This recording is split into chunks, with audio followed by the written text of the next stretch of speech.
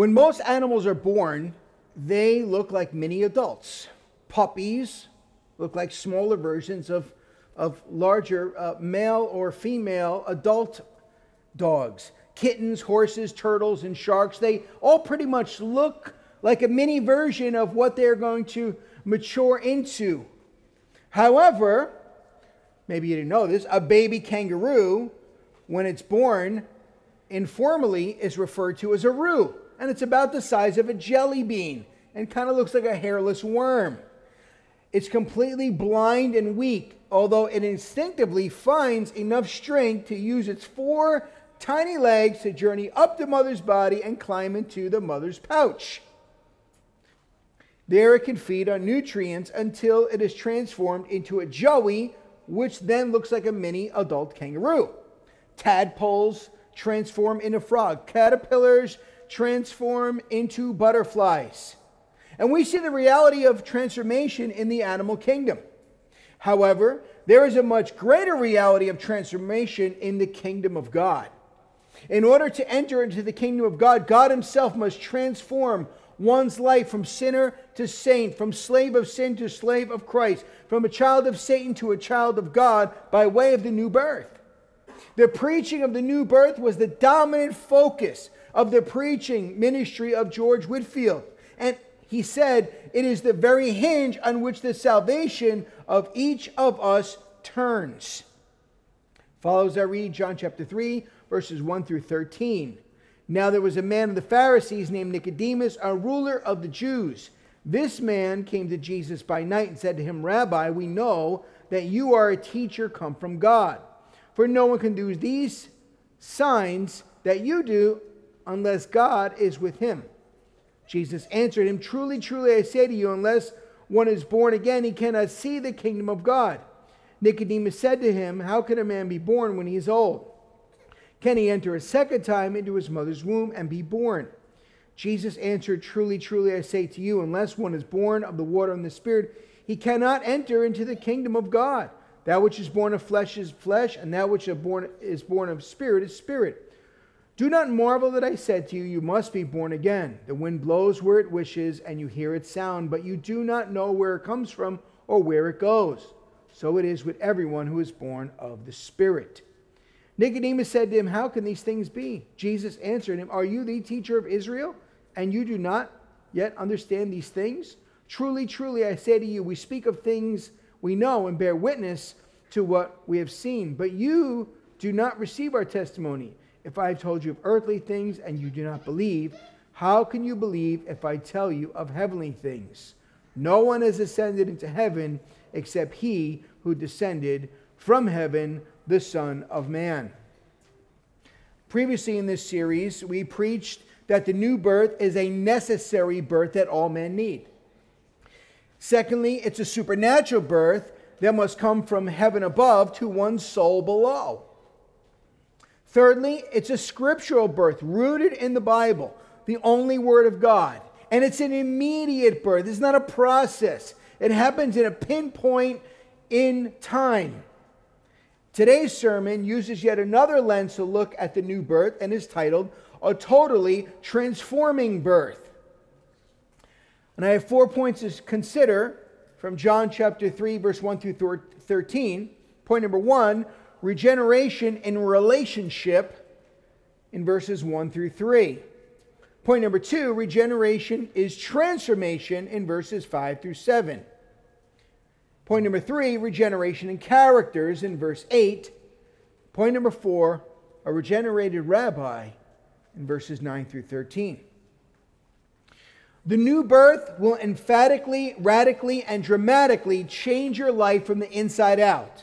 Someone cannot be born again and remain the same. Pastor Peter preached last Sunday, 2 Corinthians 5:17.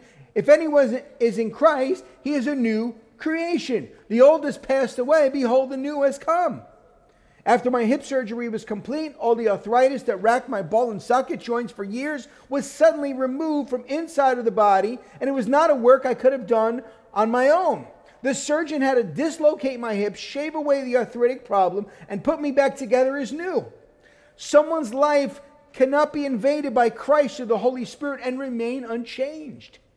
George Whitefield said, they must be in Christ by an inward change and purity of heart and cohabitation of His Holy Spirit.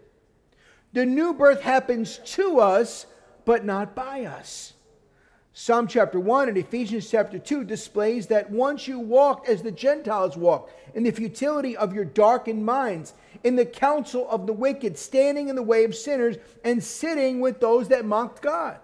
But no longer. When you were regenerated, you were given spiritual life. Where you once lived in spiritual death, you put off the old self, which was corrupt through the deceitful desires, and made a break with this world. The lust of the flesh, the lust of the eyes, and the pride of life. And your life underwent new management. Amen? Point number 1, regeneration in relationship. Verses 1 through 3. Now there was a man of the Pharisees named Nicodemus, a ruler of the Jews. This man came to Jesus by night and said to him, Rabbi, we know that you are a teacher come from God, for no one can do these signs that you do unless God is with him. Jesus answered, truly, truly, I say to you, unless one is born again, he cannot see the kingdom of God. Well, it's been said, if your religion can't save you from your sin, you better change your religion. The religions of the world, they all attempt to change people from the outside in. The 7 sacraments of Roman Catholicism, 5 pillars of Islam, the Eightfold Path of Buddhism, all attempt to make devoted followers by having the adherents practice certain disciplines to merit salvation or nirvana. But it's all a counterfeit to the new birth, because regeneration in a person's heart is a change from within that manifests outwardly in their devotion. It doesn't matter how cool and shiny the car is outwardly if the engine is dead internally. The life of Nicodemus shows us it does not matter how devoted, sincere, disciplined, knowledgeable, and active one is religiously if the heart of stone is cold, dead, and lifeless. He was highly religious outwardly, but inwardly his heart engine was dead and he couldn't bring it to life. He had to be made alive by Christ. In Luke chapter 9, verse 59 to 60, in response to a disciple who wanted to spend time at home before committing himself to the Lord Jesus, Jesus used a play on words to make a spiritual point by saying to him, follow me. But the man replied, Lord, first let me go bury my father. Jesus said to him, let the dead bury their own dead, but you go and proclaim the kingdom of God. Are you more concerned with pursuing the kingdom of man, the kingdom of this world, or proclaiming the kingdom of God? Are we more concerned about our homes and our cars and everything else than living right for Christ? I fear that many of us get caught up in the hustle and bustle of this life. It's all going to go. You're not going to take one thing with you. The new shiny car, it's not going to heaven. Right? The new house, the new this, the new that, you're not taking anything with you. Heirlooms, they're not going to heaven. Through general revelation, all men know that God exists according to Scripture. Romans 1:20 tells us his invisible attributes, namely his eternal power and nature, have been clearly perceived ever since the creation of the world and the things that have been made. Psalm 119, the heavens declare, they are a written record of the glory of God, and the sky above proclaims or announces his handiwork. Creation proclaims there's a creator, but man needs special revelation through the Scriptures. They need the new birth to be converted by Christ through the agent of the Holy Spirit, and he uses the instrument of God's Word. Nicodemus, he's a lost Bible teacher.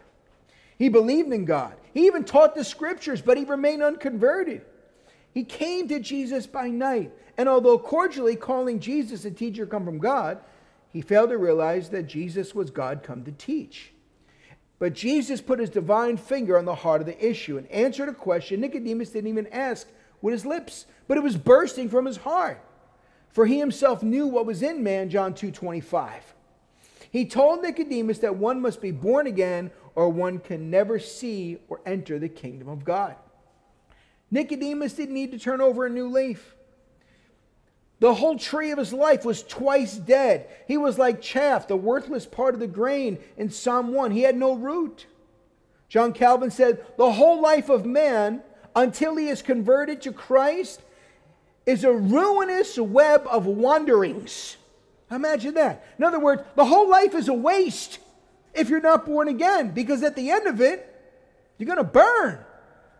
But those in Christ, at the end of it, you're going to live. And you're going to live abundantly.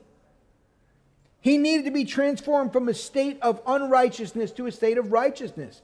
Proverbs 11:4 states, it's righteousness that delivers from death.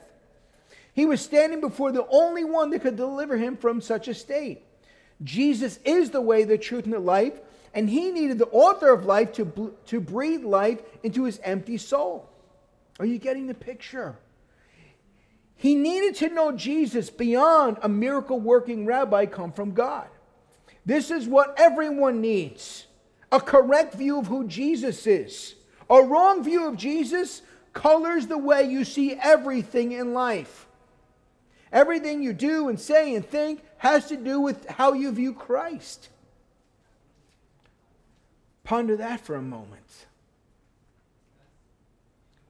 Apart from Christ, you look through a man-centered, sin-stained lens, and you know nothing else. So you think you're doing right. Well, this is what my mama taught me. This is how my dad raised me. This is what I learned from my family. This is what I've been taught by the culture. It's the wrong lens. It's a cracked lens. It's a counterfeit lens. It's a lens that Satan put on the end of your binoculars. You want to look through that lens? This was the case of the other Pharisees like Nicodemus. They claimed they could spiritually see. Their lenses were clear. To which Jesus replied, but now you say we see, your guilt remains. He said, you have the wrong lenses. You don't see right. You say you see clearly. You're blind. You're guilty. Guilty of what? Guilty of sin. They put themselves up here. And Jesus said, you're not up here. You're not even close to being up here. You're so far down. You're hellbound. There are many that profess a wrong view of Jesus. Even many professing Christians have an unbiblical view of Christ, believing that someone can receive Jesus as Savior but reject Him as Lord. But yet it's absurd to the highest degree to say that Jesus can assume His office as a priest to save sinners and not as king to rule their hearts. You can't divide Jesus up. A.W. Pink poignantly agreed, saying, it is a delusion to imagine that His priestly sacrifice may be received while His kingly rule is refused, and that His blood will save me, though I despise His government. Christ is both Savior and Lord, and in that unalterable order. You can't alter it. You can't change it. He can't be one and not the other. You are not saved because you gave your heart to Jesus, but rather because Jesus gave you a new heart. Amen? Gave you a new heart. Christ came from heaven and became incarnate as the babe in the manger. To be born again means also to be born from above, and this is the life of God has descended from above, from another realm, from the abode of God, and implanted into our souls. You are not a sick person that needed to be made well, but a dead person that needed to be made alive. The Christian has been bought with a price. His or her life now belongs to Christ. Charles Spurgeon said, emptiness is written upon everything till the heart comes to its Savior and Lord. The new birth is a change of who is enthroned on your heart. Can you get that picture? The very center of your life. Are you seated on that heart, or is He? Is it your will or is it His? Your will will take you to hell. You have God's promise on that. You can get the greatest job in the world and be making 6, 7, 8 figures. It doesn't matter. You're still on your way to hell if He's not on the throne of your hearts. When Christ is seated high and lifted up in the temple of your life, you have a purified heart, a transformed mind, and a will that bends to do His will and not your own. Whereas previously your prayer was not your will, but my will be done. Now your prayer is not my will, but yours be done. Thy kingdom come, my kingdom go. You gained a new holy affection, biblical values, and godly desires. Believers have not reached perfection on this side of eternity, but we live in a new direction to glorify God and not ourselves. Self-help books, they're rubbish. They can't answer the question because self is the problem. You can't look to self as the solution. They deceitfully point to humanity to travel on the broad road that leads to destruction, promising that everything is going to be great. One that is born again has forsaken that road and instead travels on the narrow road that leads to life. Make no mistake, there's only two roads in life and only two destinations. Every single person here and every single person you know or will ever know is on either one of the two roads. Either on the road leading to life or on the road leading to death. Which road are you on right now? And do you realize where that road is heading? Well, besides regeneration and relationship, point number 2, regeneration is transformation, verse 5 through 7. Truly, truly, I say to you, unless one is born of water and the Spirit, he cannot enter the kingdom of God. That which is born of the flesh is flesh, and that which is born of the Spirit is spirit. Do not marvel that I said to you, you must be born again. During Moses' ministry, the miracle of plagues, the parting of the Red Sea, manna, and more testified to his identity as the Old Covenant mediator. Later, the miracles associated with Elijah and Elisha confirmed the institution of the prophetic office. Jesus' miracles confirmed him as Messiah and mediator of the new covenant. Now turn back for a minute to John chapter 2, verse 6. There's a predicament. Jesus' act of transforming sinners into saints is even more glorious than his healing of the sick and raising the dead.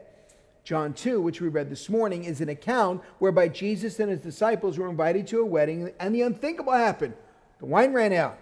This was a major black eye, a colossal failure that could result in bringing great public shame upon a family, as well as potentially subjecting the groom to a lawsuit for this social malpractice from aggrieved relatives of the bride. In John chapter 2, verse 6 through 10, there were 6 stone water jars. They're used for purification. Jesus said to them, draw some out, take it to the master. And when the master tastes it, what happens? Its water become wine. The master of the feast called the bridegroom and said, everyone serves the good wine first, and when the people have drunk freely, then the poor wine, but you have kept the good wine until now. Now the water that was used in the water pots was not for drinking. It was water used for purification. 6 stone water jars, 20 or 30 gallons, equating to 180. They can be used if they were mingled with a purifier, which they were not. The Jews were concerned about the external, washing utensils and plates and pans and pots and everything but the kitchen sink. Hence, their concern was not about cleanliness, but a purification of rites and rituals and ceremonies they had developed. Steve Lawson said it was dirty, foul, stagnant water. The plain water was transformed into divine wine, which did not go through any part of the wine-making process. No grapevines were involved, no grapes picked, crushed, or pressed. But wait, there's more. Look a little closer and think beyond the physical. What were the water pots used for? It was purposed for Mosaic ceremonial cleansing, for external cleansing outside of the body. When Jesus transformed the substance in the pot from water into wine, what was the new purpose of the new substance? It was to be consumed inside the body. Hence the very purpose of the substance before Christ transformed it changed because of the miracle that he had done. And the Bible uses 3 words for miracles, which are powers, wonders, and signs. Nicodemus mentioned no one could do these signs unless God was with him. In John 2:11, it says, this the first of his sign Jesus did at Cana in Galilee and manifested his glory, and the disciples believed in him. You know the purpose of a sign. Well, it points to something. It represents something. Something is written on it to point to something else. One red light is a sign to stop a plethora of cars. One police officer holds up that stiff arm with the flat palm with the white gloves. They can do the same, and they could stop, no matter if the lights are flickering on and off, they could stop traffic for hours.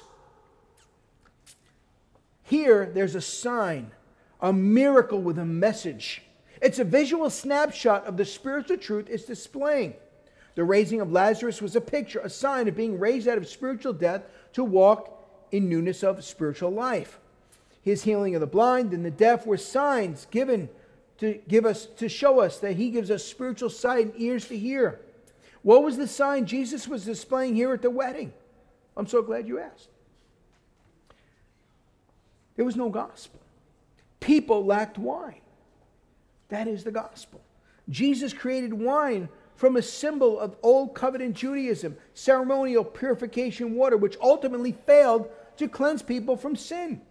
They hear the law and seek righteousness from the works of the law, which is nothing but hypocrisy. In this act, Jesus was declaring the old covenant was ineffectual. Their outward rituals couldn't bring about salvation and was about to crumble like the temple eventually would. A.W. Pink said, it ministered no comfort to the heart. It had degenerated into a cold, mechanical routine, utterly destitute of any joy in God. Israel had lost the joy of their espousals. Jesus was announcing the arrival of the new covenant by his own hand, by the hand of the Messiah.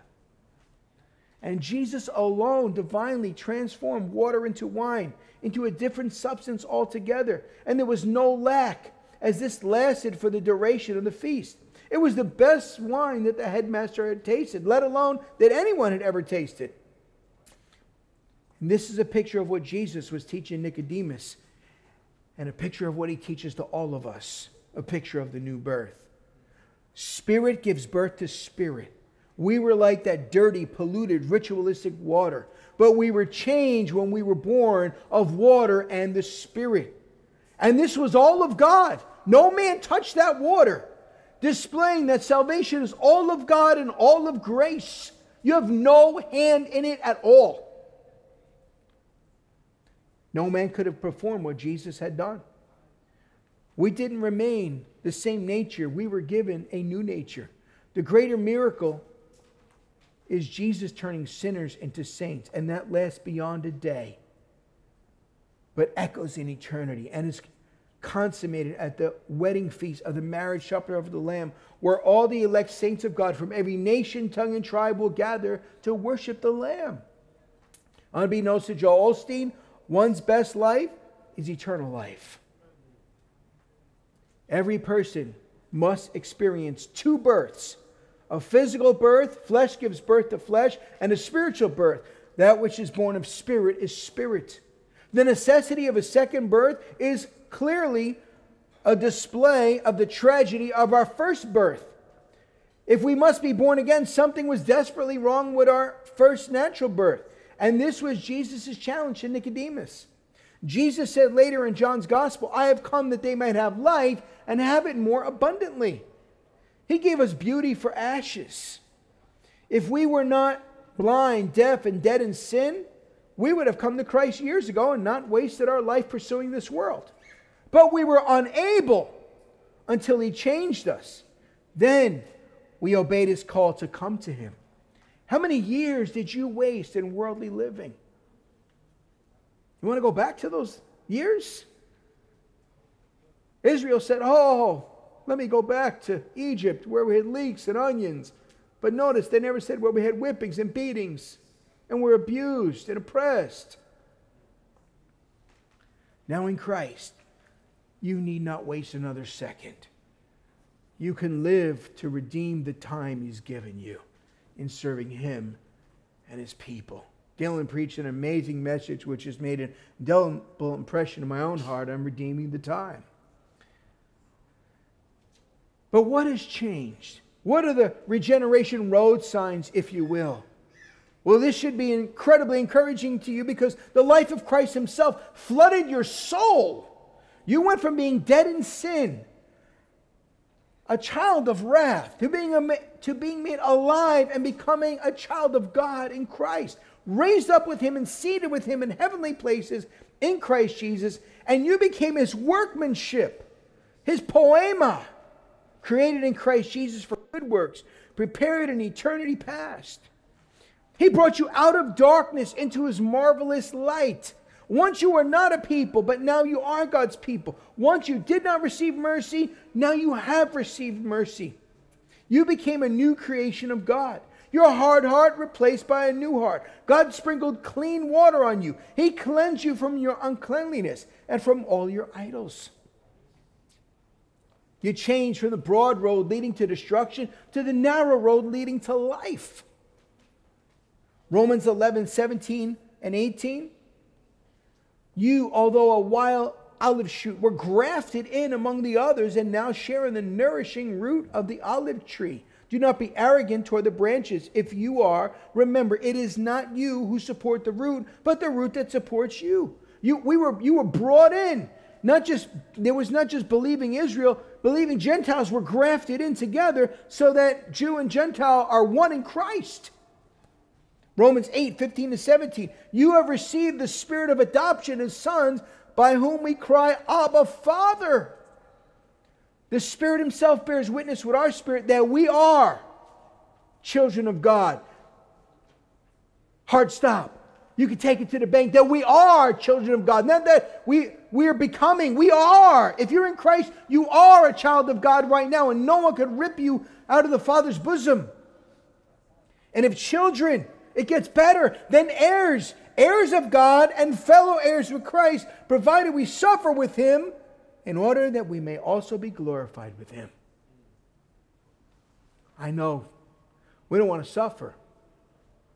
But what our Lord experienced, at some level, so will we. And if you love him, you'll suffer for his name's sake. Pastor Peter reminded us about Perpetua. He said a pot by any other name is wrong. Perpetua said, I am a Christian. I cannot be called anything else. Amen. Knowing regeneration is transformation leads us to point number 3, regeneration in characters. Verse 8. The wind blows where it wishes and you hear its sound, but you do not know where it comes from or where it goes. So it is with everyone who is born of the Spirit. How can anyone, picture this, how can anyone break Satan's shackles, the ruler of darkness, off of their arms and legs, off of their mind and heart? How can anyone break the shackles on their own? Is it possible? No, not at all. We're like Samson that had our eyes gouged out and are powerless to do anything. How can anyone just use their free will to decide for Jesus? No differently than choosing your favorite ice cream flavor or taking up a new hobby. We were born dead in sin, and in sin did our mother conceive us. Or as Vodi Bakum says, we were born a viper in a diaper. Romans 8:7 through 8. For the mind that is set on the flesh is hostile to God. For it does not submit to God's law. Here it is. Indeed, it cannot. Those who are in the flesh cannot please God. Paul's trying to say something here. Yet we have Arminian brothers and sisters who say, no, you can break out. You just cooperate with Jesus. You just decide for Jesus and then boom. You don't want to decide for Jesus when you're shackled. People are shackled by Satan and counted as enemies of God. We have neither the desire nor the ability. We have neither the desire nor the ability to break our sinful shackles because our whole nature is sinful apart from Christ. But thanks be to God, there is one that came down from heaven that broke the shackles. And this one is the Son of God. He did what no one else could do. Romans 6:8 through 10. Now if we have died with him, we believe that we will also live with him. We know that Christ, being raised from the dead, will never die again. Death no longer has dominion over him. He broke the shackles. For the death he died to sin once for all. But the life he lives to God. So you must consider yourselves dead to sin and alive to God in Christ Jesus. Does this describe you? Has he broken the shackles of sin off of your life? I'm not saying that you never sin, but you're not a slave to it any longer. It's not the anchor that's just dragging you down day in and day out. Are you alive in Christ? Because if you're not, you're dead in your sin. What Jesus was teaching Nicodemus about, that which is born of flesh is flesh, and that which is born of spirit is spirit, without which he would be banned from heaven. The Apostle Paul said in 1 Corinthians 15, I tell you this, brothers, flesh and blood cannot inherit the kingdom of God, nor does the perishable inherit the imperishable. Behold, I tell you a mystery. We shall not all sleep, but we shall all be changed, transformed. In a moment, in the twinkling of an eye, at the last trumpet. For the trumpet will sound, and the dead in Christ will be raised imperishable, and we shall be changed, transformed. For this perishable body must put on the imperishable, and this mortal body put on immortality. When the perishable puts on the imperishable, and the mortal puts on immortality, then shall come to pass the saying that is written, death is swallowed up in victory. O death, where is your victory? O death, where is your sting? The shackles are off. And one day we'll be unloosed from this body, this unredeemed flesh. Our soul is set free, but the body still wants to sin. In Luke 23 and Matthew 27, hanging on the crosses beside Jesus were two thieves that mocked him. While in agony himself upon the cross, God put the brakes on one man's mouth. And God's Spirit suddenly blew into the dead heart and transformed the penitent thief, causing him to immediately receive new life. He went from mocking to manifesting God's transforming power, asking Jesus, remember me when you come into your kingdom. To which Jesus replied, truly, truly, I say to you, today you will be with me in paradise. John chapter 1, verse 41 and 42. Simon Peter was regenerated in Christ's presence, and Jesus gave him a new name, changing his name from Simon to Cephas, meaning Peter. He went from Simon representing his old life to Peter representing his new life. The change of name displayed the change of nature. Revelation 2:17 says in heaven we're going to be given a new name, reserved for the redeemed, displaying our identity and oneness in Christ as we bear his likeness and God's ownership over our lives. In Acts chapter 9, Saul was en route with letters in hand to bind Christians and bring them to Jerusalem to have them summarily executed. Did he suddenly stop, have a moment of clarity, re-examine his life, and say, you know what, I think I'm going to become like those I'm trying to kill. Let me start by saying I have decided to follow Jesus. No, Christ sovereignly transformed and spiritually resurrected him as a new man. And he was bursting and beaming with vibrant spiritual life. He traded carrying letters of persecution to write letters to God's people. Only the new birth can transform a murderer into a missionary. Why do you call yourself a Christian? Where did that originate? Acts 11:29, some of you know, and in Antioch the disciples were first called Christians, which literally means belonging to the party of Christ or a follower of Christ, because their behavior, activity, and speech were like Christ. They looked at the disciples and they said they could tell that they had been with Jesus. Does this describe your life, your thoughts, your words, your deeds? Can people tell that you have been with Jesus?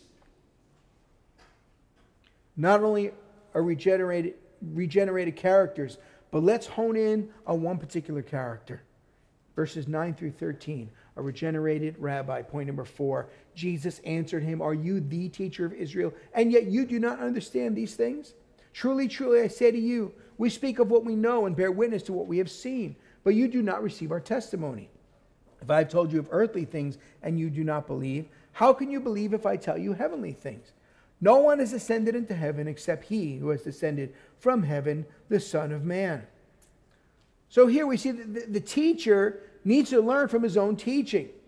Nicodemus came to Jesus in darkness and unbelief, not in the light, not wanting to be associated with Jesus. He came on the sneak. He really misunderstood the identity of who he was speaking to. He stood before Christ, but he didn't know Christ. He didn't know the mission of Christ because he was spiritually dead. Realize this. As the teacher of Israel, Nicodemus would have taught on this doctrine, on the doctrine of regeneration, on the doctrine of the new birth from Ezekiel 37, 24 to 26, which speaks of God replacing a dead heart with a new heart. He taught this lesson.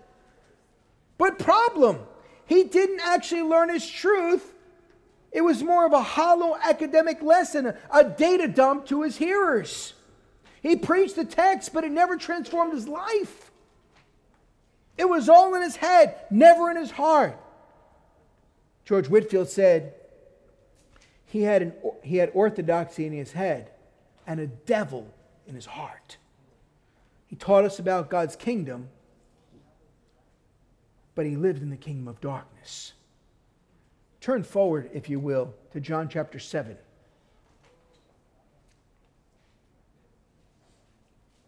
Starting in verse 44.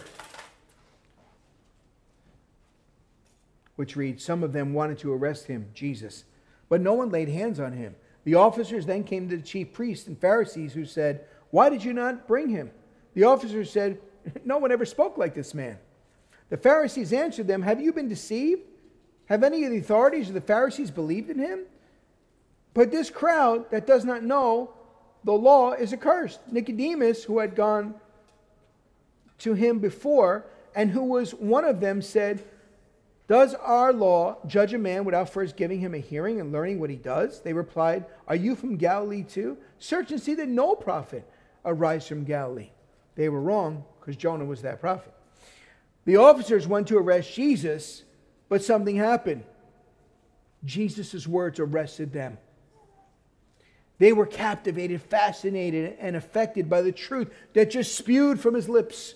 They didn't see a criminal to arrest, but a true teacher to listen to. But look what happened to Nicodemus. In the same way, take your hands for a moment, just put them over your eyes. All right, close your eyes. Now keep your eyes closed, take your hands away, and you see a little bit of light. Now open your eyes. In the same way, rays of sunlight splashed on closed eyelids on a bright sunny day. Light had began to penetrate his darkness and unbelief on his eyelids, if you will. He's now defending Jesus before the chief priests and the Pharisees to which he was party to. Look again at verse 51 there. Does our law judge a man without first giving him a hearing and learning what he does? And so Nicodemus, he's breaking with the establishment.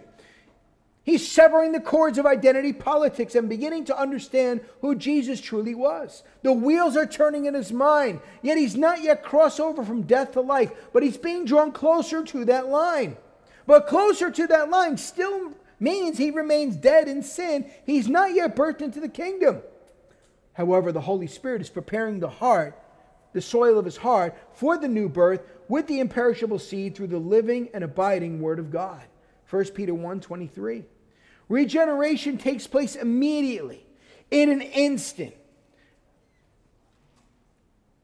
But there are steps that lead up to that decisive moment when we are being drawn to Christ. And this may take place over a period of time. And the Lord is drawing him out of the water of sin and into the net of salvation, reeling him in, if you will. Spurgeon said, some are gently drawn and scarcely know when, and others are so suddenly affected that their conversion stands out with noonday clearness.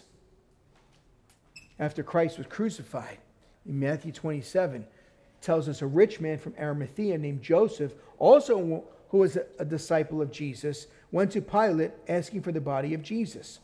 Joseph was going to bury Jesus in his own tomb, which had been cut out of the rock, as a fulfillment of the scripture in Isaiah 53, which prophesied that Christ would be buried in a rich man's tomb. And there was only a 3-hour window to accomplish this, as Jesus died at the 9th hour, and all work must stop when the Sabbath begins at the 12th hour. Joseph, as a rich man, would have had servants, but he tapped another man to help. Turn to John chapter 19. Sort of like a sermon Bible study. And verse 38.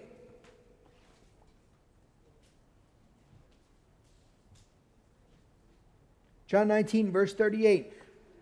After these things, Joseph of Arimathea, who was a disciple of Jesus, but secretly for fear of the Jews, asked Pilate that he might take away the body of Jesus. And Pilate gave him permission. So he came and took away the body. Look whose name shows up. Nicodemus, also, who earlier had come to Jesus by night, came bringing a mixture of myrrh and aloes, about 75 pounds in weight. So they took the body of Jesus and bound it in linen cloths with the spices, as is the burial custom of the Jews. Now in the place where he was crucified there was a garden, and in the garden a new tomb in which no one had been laid. Joseph steps out of the shadows. A heroic, courageous, bold step, and identifies with Jesus. He's a wealthy man, but Christ is worth more to him than all his riches. But there's someone next to him. There's someone beside him. Another brother who also steps out of the shadows. Nicodemus is standing next to him before Pilate when it is most costly and most dangerous to do so. And he doesn't come empty-handed. He brings burial spices with him.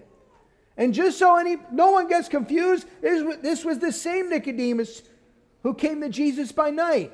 Not to be confused with another Nicodemus. To display that Nicodemus had been regenerated. Just as Jesus had been crucified, there could have not been a more inopportune time, a more unpopular time to identify with Jesus than in Jerusalem before Pontius Pilate. Both of these men are putting their money where their mouth is. Recall in 9/11, we saw people running out of the buildings. Where were the firefighters doing? They're running into the buildings.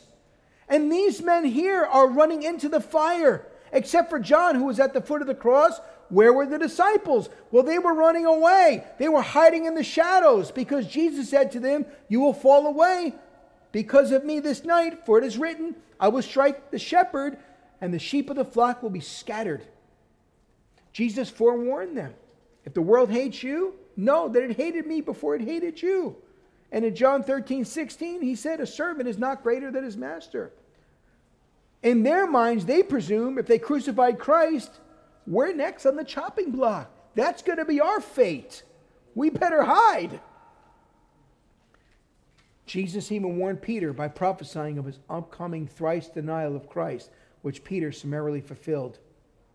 But while they hid, where was Nicodemus? He's attending to Christ's burial with Joseph, having been brought to an understanding of who Jesus truly was. His actions displayed the Holy Spirit had birthed him into the kingdom. He's not identifying as a Pharisee or one of the elites of the Sanhedrin or even as the teacher of Israel that Jesus referred to him as. Now he's identified with the crucified Lord, standing before the very man, Pilate, that sentenced Christ, his Lord, to the cross to die. He's seemingly unconcerned if he'll suffer the same fate because he's passed from death to life. No longer deceived about if he's in the kingdom or not. He knows he's in the kingdom. We don't know when, we don't know where, but we know that Nicodemus finally received the new birth and had come to Christ. Well, in conclusion, where are you today? At what stage of Nicodemus' life are you at right now? Stage number 1, Nicodemus was initially moved by the miracles of Christ and became astounded by the metaphors of Christ. And although he physically came to Christ, he had not spiritually been regenerated by Christ. Are you one living in darkness? Maybe you're hearing that you can't earn your own salvation for the first time, that you must be born again to enter the kingdom of God. Are you unsure about who Jesus is today? Is he something other than God in the flesh, something other than the way, the truth, and the life? Is this where you are? Stage number 2. Remember, Nicodemus was defending Jesus. Have you been pondering about what you've heard about Christ? Maybe even examine the scriptures. And the person of Christ is becoming a little bit more than just a historical religious figure. Are you starting to think this Jesus may be who he says he is? The one who is the only doorway of deliverance and means of salvation. Perhaps you are being drawn closer to the line of salvation, but yet you've still not crossed it. And you remain with rays of light about your eyelids. but it has not penetrated your eyes to remove your blindness and given you spiritual sight. Are you kind of in the middle? In the middle is still lost. Understand. You're at stage number 3. Nicodemus asked for the body of Christ. He stood before Pilate. Put himself on the line. He was born again. Have you been born again? Have you crossed the line, repented of your sin, and believed upon Christ and identified with Jesus? Are you a disciple of Christ? Has Christ become the focal point of all your affections, and your relationship with Him is paramount to all other relationships in light of family, friends, and co-workers? But not only relationships, but are all things as dung in comparison to Christ? Jobs, money, hobbies, houses, cars, toys, and the like.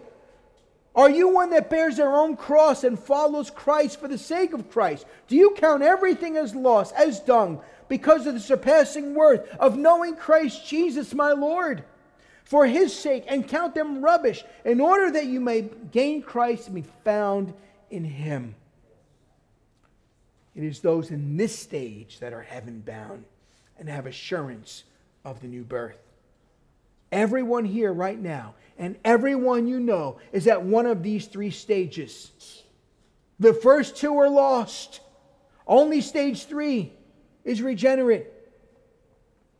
Either in pitch darkness, close to the light of Christ, yet not in Christ, or in the light of Christ. And there is no other option. Close is not enough. You must be in Christ to be saved. When the ship is going down close to the lifeboat, not enough. You got to get into the lifeboat to be saved. Noah wasn't told to draw near to the ark, but enter the ark of salvation to save him from God's flood of judgment. The new birth was the defining doctrine of the preaching of George Whitefield, so much so that a woman asked Whitefield after preaching a service, "Mr. Whitefield, why do you keep saying to us you must be born again?" Whitefield replied, "Because, dear woman, you must be born again." The new birth is non-negotiable and fully rooted in God's Word because it's a scriptural birth. Well, let me ask you a few questions of application. If you've been totally transformed by this, your life will manifest it. Do you know of Christ, or do you know Christ? Do you confess Christ or possess Christ?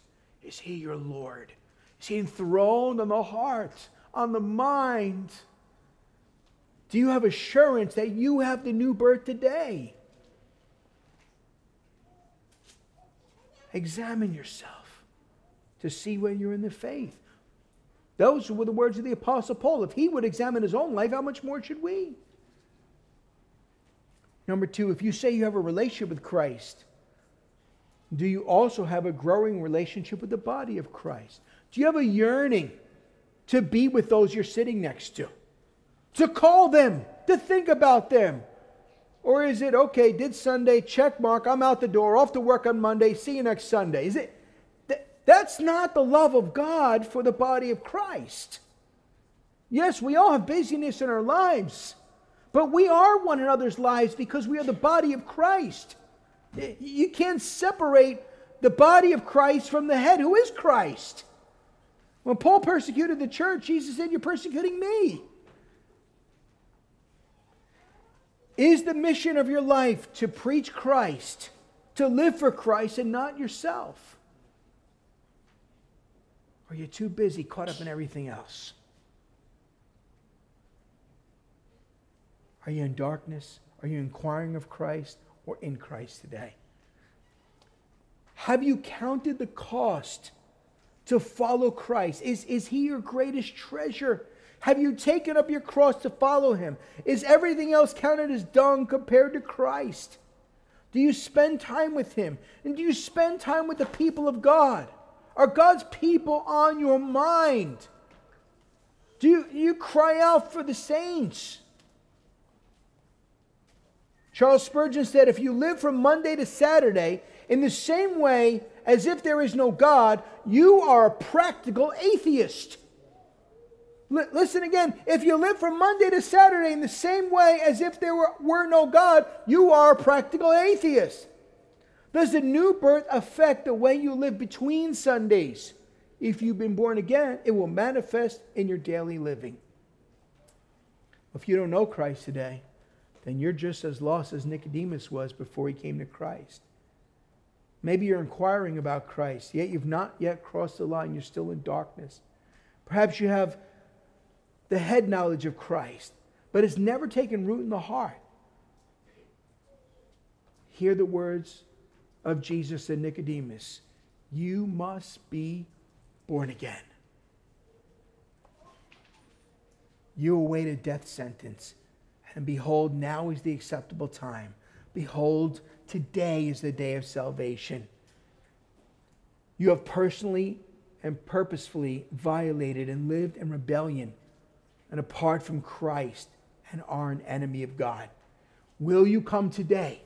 Will you come right now? Will you repent of your sin? And will you trust in Christ alone for your salvation?